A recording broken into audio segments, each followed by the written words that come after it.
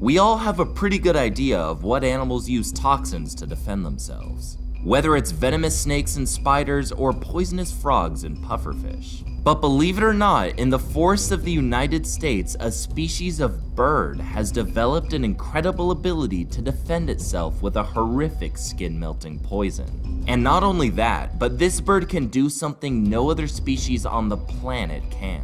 My mission today is to track down this bird and showcase these two bizarre behaviors right in front of the camera. This bird is actually incredibly common all around the country, but I've decided to search for it in the cottonwood forests of central New Mexico, because of a very appropriate statue here that should give me a good look at the animal I'm going in to find. Alright, we're here on a busy street in Albuquerque, and you might notice there's a gigantic kaiju-sized bird next to me. This is a massive metal sculpture of a nuthatch, the bird that we're after today. Although the ones we're looking for today are much smaller than this, and thank God, or else we'd all be on the menu, we can still look at this statue and see some really cool features that give us some hints as to the lifestyle of this bird. If you look at that beak, you'll notice how it's shaped, incredibly sharp and chisel-like, perfect for pecking through wood. And from that, we can tell this animal is an insectivore, targeting all the bugs that live in tree bark. Another aspect of its behavior is teased on this sculpture as well, but we're gonna wait to find a real one before talking about that. To find our target, we're heading to the Rio Grande Bosque, a forest that should be chock full of this species. But I'm not just looking for one of these birds. I've to find one in the specific set of circumstances where it would be using its poison, which is no easy task. So to help me conjure up as much luck as possible, I've got some tricks up my sleeve to attract as many birds as I can. So right now, I'm dressed as a frat boy, and the birds can sense that. They aren't gonna give me the time of day. They're wondering, is this guy gonna shotgun a beer in here? No, what we have to do is transform our outfit with a few simple adjustments into something the birds will be a lot more comfortable with. By tucking in my shirt, adding some incredibly unnecessary outdoors gear, and hoisting up my shorts so high that I border on the edge of infertility, I now look exactly like a stereotypical birder, and the avians of this forest will be much more willing to reveal themselves. To finish the disguise, I just need to mimic some of their common behaviors to complete the illusion. Excuse me, have you guys seen any warblers around here? No? No warblers. Oh yeah, work it. Just like that. Oh, hell yeah. With such a flawless disguise, I knew that it was only inevitable that I'd find some birds. And although no poison-wielding ones yet, I did come across the exact opposite, one that's immune to poison. All right, really great find. Up in that tree, we have a black-headed grosbeak, one of the coolest birds in this forest. And you can just see the huge crushing beak on that bird. It can just crush right through nuts, other hard food materials. And actually, the French word gros bec translates to large beak, which is very appropriate for this guy. Now you may look at the colors of that bird, the black, the orange, the white, and think, man, it kind of looks like a monarch butterfly, which is ironic because it's one of the only birds in the entire world that's immune to its poison. Because of a unique mutation in its DNA, the black-headed grosbeak is immune to the deadly poison of monarch butterflies, which they've absorbed from their time eating poisonous milkweed as caterpillars. Because of this immunity, this bird follows these butterflies down to their winter roosting grounds in Mexico, where they gorge upon the poor little things, collectively eating around 1 million per year.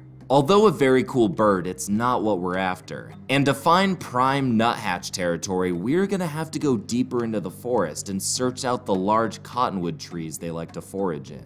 The deeper into the forest we went, the more of their distinctive calls I heard, so I knew we were close. But we stumbled upon a harsh reminder of how fragile this ecosystem is. All right, this is just tragic to see. As you can see, all these trees have just been incinerated by a huge fire that has rolled in through this forest. And that's just one of many fires New Mexico sustained this summer. And sadly, this was an amazing habitat for so many animals, including nuthatches. But as you can see, it's all pretty much destroyed. Oh, look at that. There's a nice little QR code with an informational video. Let's check it out. Let's see what's up with it. Oh my God, Who's that hottie on camera? My God. You know, as much as I try, I just can't get away from this guy.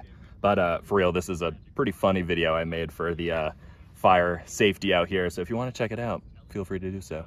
Luckily, the fire didn't burn down all the cottonwoods, and soon we were in the thick of nuthatch territory. But it's not enough to just see these birds. I need to find one of their poison zones, and shockingly, we actually found one.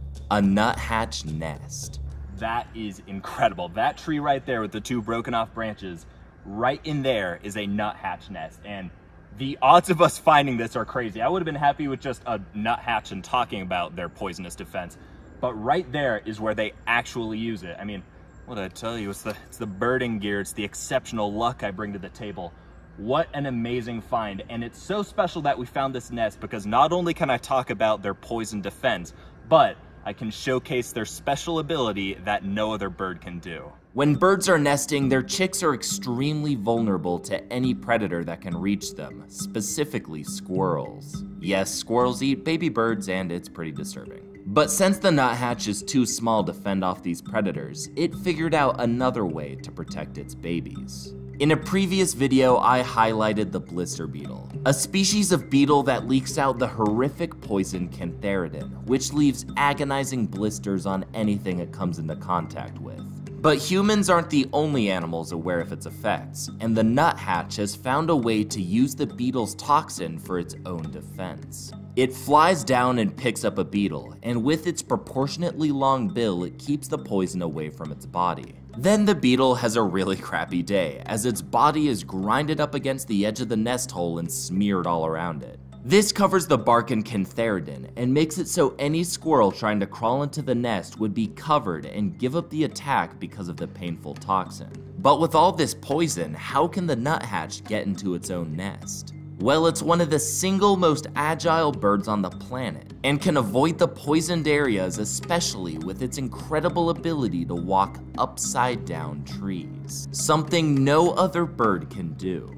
Nuthatches can break gravity and do this by having an incredibly long hind claw that keeps them balanced as they scale down trees headfirst in search of prey or to get into their nest. And with these incredible abilities, they're able to take care of their chicks without worrying about the same threats that other birds do. All right, what an awesome animal with one of the most creative defenses I've ever heard of. And it's something not a lot of people have heard of, so I hope I could teach you guys something new. If you guys want to see more awesome bird content like this, I'm coming out with all my Costa Rica videos showcasing some of the most amazing birds in the entire world. So if you want to see that, be sure to subscribe, and I'll see you guys next time. Thank you all so much for watching. To learn more about the skin-burning poison this bird uses, check out my video on the blister beetle, where I talk about how it was historically used as a love potion.